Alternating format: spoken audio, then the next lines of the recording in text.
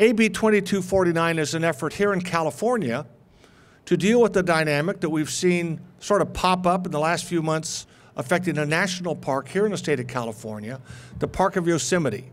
And the issue that arose is that a concessionaire had undertaken to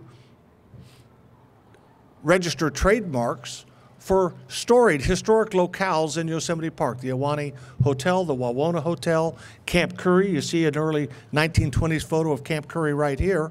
Other spots.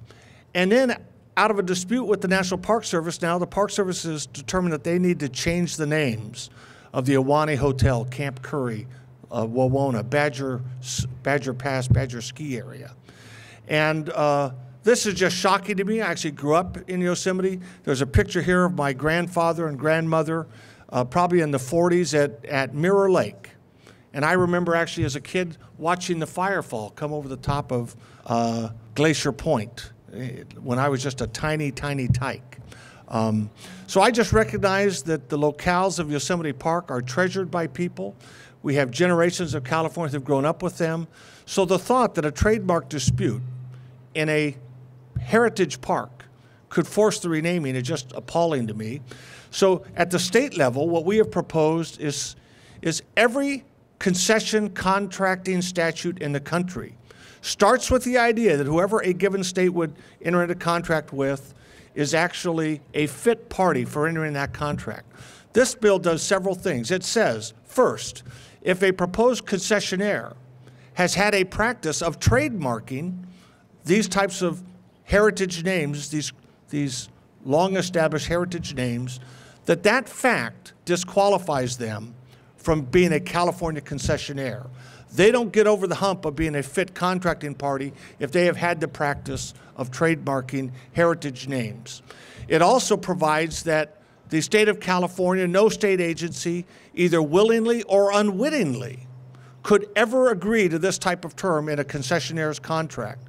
This is an application of the law known as ultra vires, that is simply beyond the power of a state agency to give away these sorts of names in a contract. And it's my belief that as California moves this bill forward, as it becomes evident that we are breaking this ground, this idea that to be a concessionaire, you can't be trademarking, that is an idea that I think other states would emulate. And I think for anyone in a concessions business, they have to decide, are they going to be in the concessions business and be compensated for operating the concession according to the terms of the contract, or do they want to somehow acquire revenue from another angle of trademarking?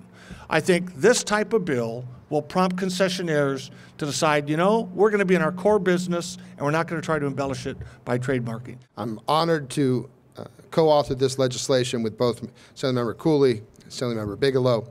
As was said, Merced, my hometown, is the gateway to Yosemite, and generations of families have enjoyed that great public resource. It is, in fact, offensive, I think, to the lawmakers here at the state level that we would allow this kind of disagreement to occur and the pending result. Certainly, a review of the facts seems to indicate there's blame to go around on a number of parties in this situation, but we want to set the record straight that this will not happen in California in relation to state parks going forward. That's important. You know, in addition to Yosemite and all the wonderful experiences and opportunity to visit that our folks have enjoyed up there, we also have Columbia State Park just outside of my district, where you have the City Hotel. And we certainly wouldn't want to see the renaming of the City Hotel, just like we don't want to see the renaming of the Ahwahnee and other great public resources that families have enjoyed for generations. We've got Hearst Castle, we've got the Jug Handle Preserve up on the Mendocino coast, we've got Big Basin. We have a lot of parks with distinctive names that are well known, and this just makes clear that if you're going to do a concession in any of these parks, you're going to be compensated for that, but don't plan to traffic by trademarking the name. That won't fly, and it actually illustrates you're not the sort of person we want serving as a steward of the public's experience of a great park like that.